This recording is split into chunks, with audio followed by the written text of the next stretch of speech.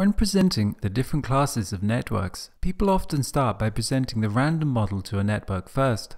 Not because most networks in the world are random, quite the contrary, but it is first by understanding what a network created without any specific rules looks like, that we can then compare the other networks we encounter around us to see if they differ from this, and if they do, then we can ask about the rules that created them.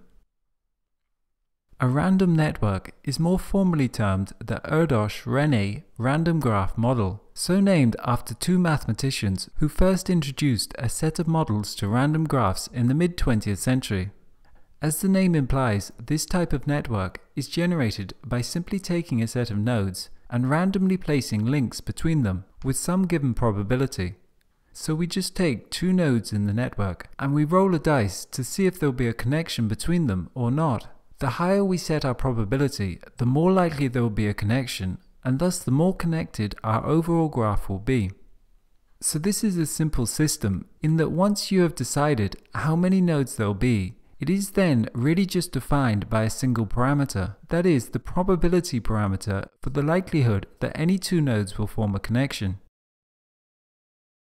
So if we looked at the degree distribution of this network, it would follow what is called a normal distribution. Because it was randomly generated, there will be some difference in the degree distribution of connectivity amongst the nodes. Some will have 1 degree, some 5, but there will be a well-defined normal or average degree. In this distribution, there will be very few nodes with a very large degree, and very few with a very low degree. Most will tend towards the normal amount of connections. Unlike real-world networks, there is low clustering in random networks. Therefore, the resulting network very rarely contains highly connected nodes. Consequently, the random network is not a good candidate model for the highly connected architecture that characterizes the many networks we see around us. Although a useful theoretical exercise, random networks in general do not represent networks in the real world. They are considered far more random because real-world networks are typically created to serve some function and are constrained by some limiting resource that gives them a more distinct pattern. If we look at some network, like the traditional trading routes across the Sahara Desert in Africa, it may look somewhat random at first glance, but we know it is not because for the caravan of camels and traders who created these networks, setting out across the Sahara in any random direction would of course been fatal to them. This helps to illustrate the two key factors to generating any given structure to a network that we've previously only touched upon. Firstly, we have the context or environmental constraints that the network is under. Different types of networks are under different types of environmental constraints. For example, this may be the geological constraints placed upon the travelers in our example above. It may be the physiological constraints placed upon the metabolic networks within our body. Or it may be the financial constraints placed upon a logistics network. All of these represent resistance to network formation that the environment places upon the network. But inversely, we could look at this the other way around, asking what methods the nodes in the network used to overcome these constraints. Our travelers in the Sahara were using prior knowledge encoded in maps as to where the water wells were in order to overcome the arid environmental conditions placed upon them. A national airline, because of the limitations on finance, may not be able to run a direct route between every city within a country, but will get around this by creating a hub and spoke network so as to reach all locations.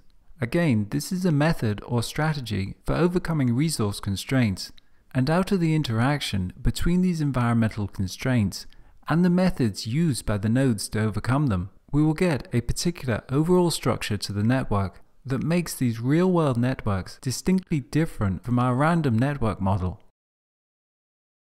The first type of network model we'll discuss is called a distributed network. This type of model is in many ways quite similar to our random network. It is defined by a low level to the degree distribution of the network, meaning all or most of the nodes have the same degree of connectivity. As there are no dominant nodes to provide global functions for the entire network, each node must contribute equally to the network's maintenance. And as there is no real global coordination in a distributed network, nodes have a much higher degree of autonomy as they are largely self-sufficient and independent from nodes outside of their neighborhood. An example of a distributed network might be a community alert group, where each member to the community has equal responsibility and authority to act when there is an event that others should know about. There is no hierarchy, and in this example, the network is only actualized when needed, thus placing very limited constraints on its members. Within the world of computing, distributed networks are also called mesh networks.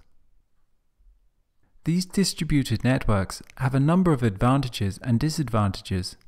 On the positive side, as we'll be discussing later, they may be very robust to failure. As there is no critical or strategic nodes in the network, any node can theoretically be replaced by any other. And as we've already noted, nodes may have a high degree of autonomy, with little network maintenance tax placed upon them. But also, this type of network can be less efficient in many circumstances. Without centralized nodes, there cannot be any centralized batch processing that leverages economics of scale, and diffusion across the network can be slow as there are no central hubs with which to reach many nodes in a single hop. This can also create problems in terms of coordinating the network as a whole. In many ways, a distributed network represents a system in a fine balance and relatively stable state, and this is often not what we see when we look at real-world networks. In the next module, we'll be turning up our degree distribution parameter to the point where small hubs emerge in what is called a decentralized network.